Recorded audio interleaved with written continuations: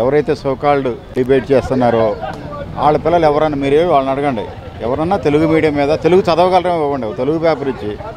So called debating people ఉన్నారు కదా, if those are politicians, common people, government teachers, any government bureaucrat and NGO including you and your brother, ఎవరన్నా Telugu చదవగలరా?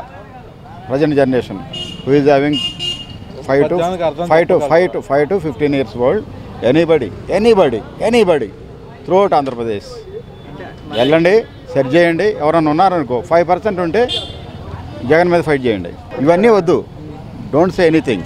First you have to trace out ఎవరైతే so called people who is giving debating, who is sitting on the debates, who is giving this all bloody bytes, వాళ్ళ పిల్లలు ఎక్కడ చేస్తున్నారు అనేది first మీరు notes తయారు చేసి చేయండి. రేషియో చెప్పండి. నోట్స్ తయారు ఇప్పుడు మీరు వచ్చారు కదా నా దగ్గరికి, మీరు ఎంతమందిని అడిగారు, మీ పిల్లలు ఏం చదువుతున్నారని అడిగావా, ఎక్కడ చదువుతున్నారని అడిగారు ఎవరైనా? First you start from that question అనమాట. అప్పుడు వచ్చేది మీకు ratio, what is right, what is wrong అనేది. ఒక గవర్నమెంట్ ఒక డెసిషన్ తీసుకుంది, దాని మీద డిబేట్ చేసే ముందు what is the requirement in the society, what is going on in society, first you have to trace out it. Otherwise ఎలా నువ్వు విమర్శ ఎలా చేస్తావు?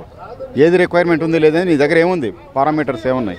No don't think about country. Different ఉన్నాయి. ఆ లిటరసీలు కూడా చాలా ఉన్నాయి త్రూఅవుట్ వరల్డ్. అమెరికాలో ఆంధ్రప్రదేశ్ ఎక్కువ ఉన్నారు.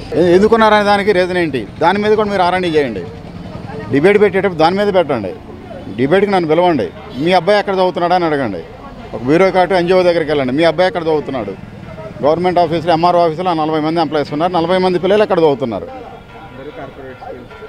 దాని గురించి డిస్కస్ చేయండి. ఫస్ట్ వాళ్ళందరూ బాగా చదువుకోవాలి అంటే వాళ్ళకి లేదు awareness. Common man, rickshaw puller, హాకరు, వాళ్ళకైనా అవేర్నెస్ కావాలి. తెలుగు వాళ్ళకైనా కావాలి. నీకు నీ కొడుకు అవసరం లేదా?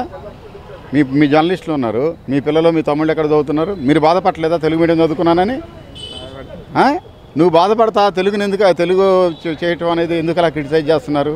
హ్యావ్ టు రియలైజ్ అమ్మా, హ్యావ్ టు రియలైజ్. మా కజిన్ కొడుకు 92% ఇంజనీరింగ్, బాంబేలో 4 years వాడికి జాబ్, కమ్యూనికేషన్ స్కిల్స్ లేవు ఎక్కడ. సో అక్కడ సూపర్వైజర్గా పెడతా 4 years పట్టింది వాడికి సాఫ్ట్వేర్లకు వెళ్ళడానికి. Correct, 100% correct. నీకు ఈరోజు ఏది అవసరమో అది కంపల్సరీ ఇది కావాలా. వీళ్ళందరూ చెప్తున్నారు కదా, ఆయన ఏది చెప్పారు అదే సమాధానం నాది కూడా. వీళ్ళు ఎక్కడ చదువుతున్నారు? ఇప్పుడు తెలుగులో ఎన్ని వర్డ్స్ పర్ఫెక్ట్ తెలుగు మాట్లాడగలవాడు ఎంతమంది ఉన్నారు? ఇంగ్లీష్ వర్డ్ అనేది రాకుండా తెలుగు మాట్లాడేవాడు ఎంతమంది ఉన్నారో చూపించండి ముందు నాకు. నీకు ప్రతి ఒక్క దాంట్లో చిన్న రహదారి అనే దాన్ని కూడా నువ్వు రోడ్ అని పిలుస్తున్నావు, బస్సు అంటున్నావు. నువ్వు ఏమన్నా నువ్వు ఒక తెలుగు వాడు వాటిలో యూజ్ చేస్తున్నావా? ఏమన్నా ఉందా నీకు? తెలుగు మాట్లాడేవాడు ఎన్ని సెంటెన్స్ పర్ఫెక్ట్ ప్యూర్ తెలుగు మాట్లాడుతున్నాడు వాళ్ళను కనుక్కోండి ముందు. తెలుగు తీసేయడం లేదండి ఎక్కడ. ఈవెన్ కర్ణాటకలో కూడా కన్నడము ఒక లాంగ్వేజ్ ఉంటుంది, మిగతా అన్నీ ఇంగ్లీష్ మీడియమే. అది కరెక్ట్. ఇప్పుడు నువ్వు చెప్పేది కరెక్ట్ కాదు. ఇంగ్లీష్ మీడియంలో తెలుగు సెకండ్ లాంగ్వేజ్ కాదు, తెలుగు ఫస్ట్ లాంగ్వేజ్ వరకు అది ఒక సబ్జెక్టు, అంతేగాని సెకండ్ లాంగ్వేజ్ అనేది లేదు. అవును, కరెక్ట్ అది. ఎందుకంటే ఇప్పుడున్న కాంపిటీషన్ యుగంలో ఆ అబ్బాయి ఫారిన్ పోవాల్సి వస్తుంది, అసలు పక్క స్టేట్కి పోవాల్సి వస్తుంది.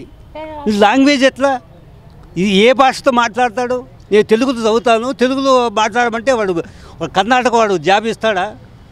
బెంగళూరు పోతాడు. ఇప్పుడు కాంపిటీషన్ యుగంలో సాఫ్ట్వేర్ పొజిషన్ అంతా బెంగళూరు, చెన్నై, ఢిల్లీ ఉంది. ఈ ఎక్కడ మీట్ అవుతుంది వీళ్ళు?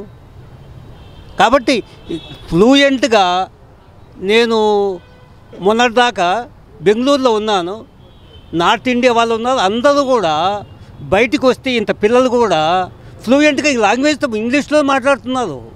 మదర్ టంగ్ ఏదైనా కానివ్వండి, ఫ్లూయెంట్గా ఇంగ్లీష్లో మాట్లాడుతున్నారు. వాళ్ళు రేపు ఏదైనా కాంపిటీషన్ దాంట్లో ఈజీగా మీట్ కాగలరు. మన తెలుగు మీడియం చదివిన వాళ్ళు competition తట్టుకోలేకపోతున్నారు. Know that is not wrong. నువ్వు చెప్పేది కరెక్ట్ కాదు. ఫస్ట్ లాంగ్వేజ్ కాదు, మదర్ టంగే. కానీ మాతృభాషను ప్రాధాన్యం ఇవ్వాల్సిందే.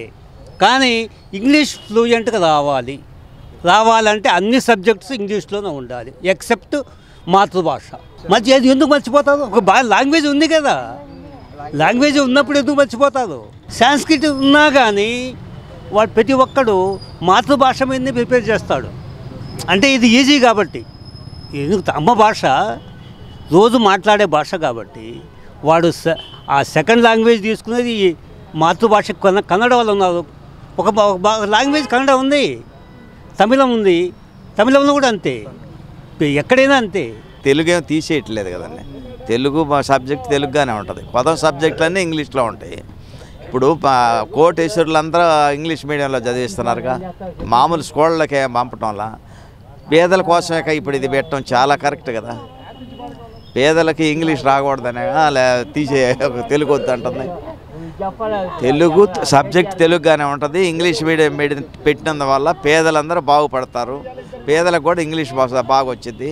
ఏదైనా ఇతర దేశాలు పోయినా కూడా ఇంగ్లీష్ చాలా అవసరం. అదే ఉండదు, మన ఇంట్లో తెలుగే మాట్లాడుకుంటాగా, సబ్జెక్ట్ ఉందిగా తెలుగు. జగన్మోహన్ రెడ్డి చేసిన చాలా 100% కరెక్ట్ అండి. తెలుగు సబ్జెక్ట్ అట్నే ఉంటుంది, ఇంగ్లీషులో కొదవై ఉంటాయి. అందువల్ల మనకు మంచి సబ్జెక్ట్ బాగా పెరుగుద్ది, పేదలు కూడా బాగా అభివృద్ధి చెందుతారు, చాలా బాగుంటుంది. అతను చేసే పనులన్నీ మంచి కార్యక్రమాలు చేస్తున్నాడు. వీళ్ళేదో బండేయాల్సిందని చెప్పడం తప్పితే చాలా బాగా చేస్తున్నాడు. ఈ వీడియో గనుక మీకు నచ్చినట్లయితే లైక్ చేయండి, షేర్ చేయండి. మరిన్ని వీడియోస్ కోసం మా ఛానల్ను సబ్స్క్రైబ్ చేయండి.